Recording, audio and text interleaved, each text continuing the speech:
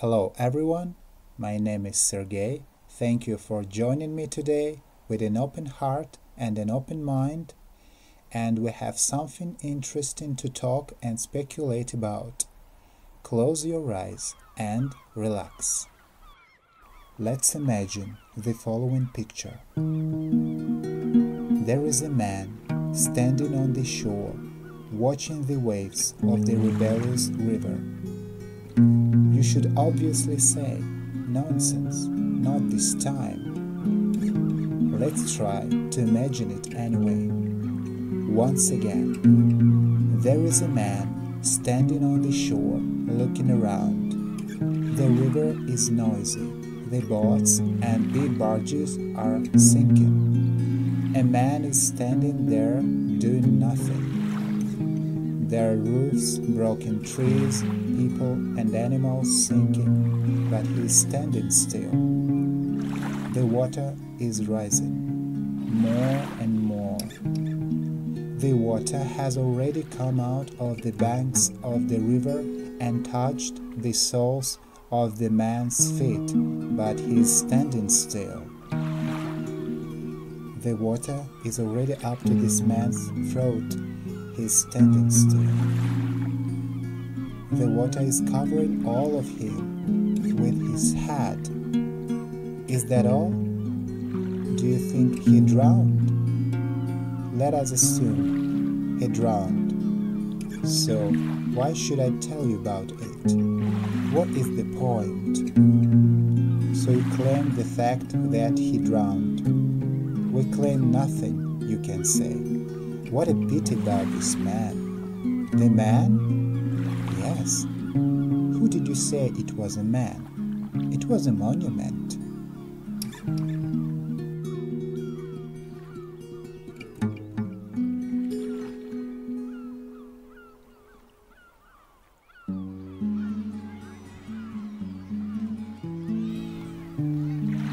There is a summertime that enters our lives gently, soothingly, quietly, embracing us with the love of nature and the voices of children.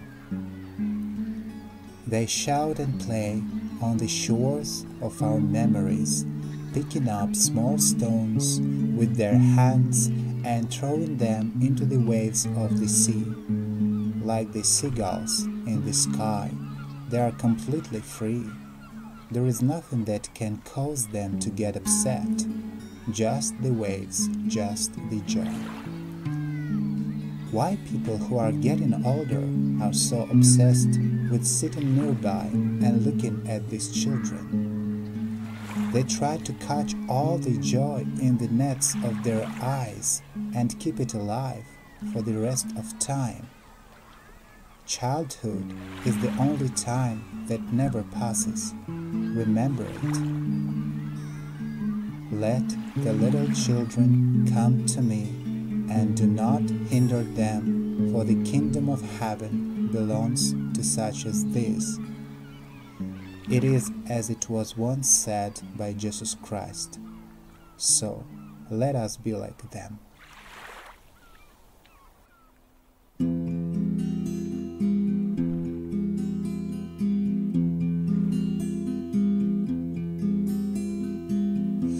Silence takes away your past, and there is no one you can trust. From now on you are a sword of light, and you must fight for every moment that you lived. How many times did you believe your sunny day will come, and you will have that promised gift on the hidden island of your fear? There is a light that you may hear. Be so naive and clear. Your true place is only here.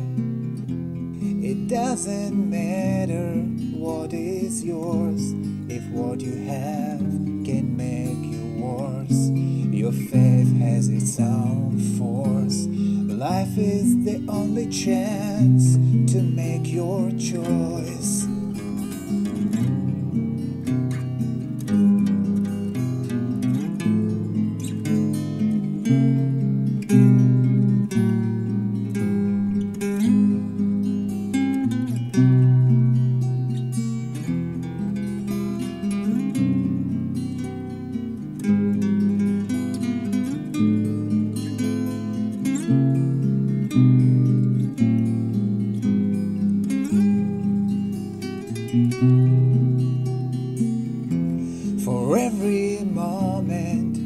you lived? How many times did you believe your sunny day will